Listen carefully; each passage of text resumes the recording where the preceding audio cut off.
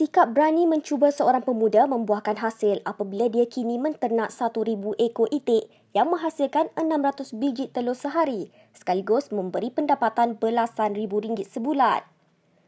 Asran Alias 38 tahun yang mula berjinak dengan dunia penternakan pada Januari lalu tidak menyangka usahanya menternak itik bermula dengan hanya 63 ekor. Kini semakin berkembang, malah memberi peluang untuk dia menjadi pengusaha telur itik berjaya.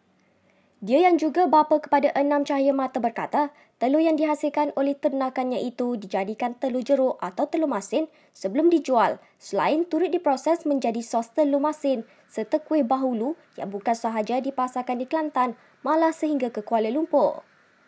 Asran yang ditemui berkata, telur itik segar dijual pada harga 60 sen sehingga 80 sen sebiji, bergantung kepada saiz, manakala telur masin bermula dengan RM4 sehingga RM14 sebekas.